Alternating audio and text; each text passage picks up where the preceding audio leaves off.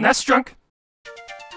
When it came to mascot platformers, Mickey Mouse was pretty reliable. He starred in 2 fantastic games for the Sega Genesis in Castle of Illusion and World of Illusion, and some really solid games on Super Nintendo like Magical Quest, The Great Circus Mystery, and Magical Adventure 3, the latter sadly staying in Japan. It certainly helped that Mickey was popular enough that only the best quality developers were reserved for making these games, with the Illusion games being made by Sega themselves, and the 3 aforementioned Super Nintendo games were created by Capcom. Then in 1994 came a game called Mickey Mania, made by British developer Traveller's Tales, who at that point had only made okay-ish at best games like Toy Story and Bram Stoker's Dracula. Huh, that's kinda weird, so what's the deal? Does this game measure up to the lofty standards set by Sega and Capcom? Well, not quite, but Mickey Mania still has lots of great qualities, albeit with some annoying flaws you gotta deal with.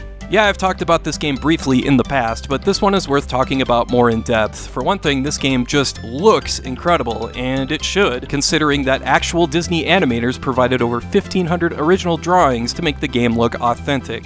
The idea here is that Mickey travels back in time to 6 of his old cartoons, even as far back as 1928's Steamboat Willie, along with other classics like The Mad Doctor, Moose Hunters, Lonesome Ghosts, Mickey and the Beanstalk, and 1990's Prince and the Pauper. And sure enough, this game looks like you're actually playing through the cartoon itself. The sprite animation, the backgrounds, the enemy design, the color palette, everything here is startlingly accurate. It is really cool to see. That's really the primary appeal of this game. I caught myself just openly gawking at the screen at times. So how does the game play? Well, that's where things get a bit dicey. Mickey can take up to 4 hits and has 4 lives, and unlimited continues to get through 6 levels split up into about 4 or 5 stages each. On the surface, this looks like just another run to the right hop and bop style platformer, but Mickey Mania is much more of a puzzle platformer, if that makes sense, where not only do you defeat enemies as you go, there's other stuff you gotta do in order to progress. Like for example, right away here, you gotta go out of your way to ring these bells for some reason, which extends this bridge before you get locked into an area with these boxes dropping bombs on you. Do I destroy the boxes? Do I do something with the bombs? Nope, you destroy the gears on the left and right sides. The whole game is like that. It's not always clear what you're supposed to do to advance, and it's one of those things where you either have a certain intuition for it or you don't. And even then, the game still puts up signs telling you what to do. Sometimes it works out well, and sometimes it's kind of a pain in the ass. Complicating things a bit further is that Mickey's movement is momentum-based. In other words, he takes a bit to get up to full speed and takes a bit to slow down, which can be frustrating for some folks. It's one of those things where the visuals take priority over the actual gameplay. Sure, the sprite animation and artwork is incredible looking, but it's gonna wind up and wind down, so to speak, before Mickey actually does what you want him to do. It definitely takes some getting used to, but it is at least consistent throughout the game.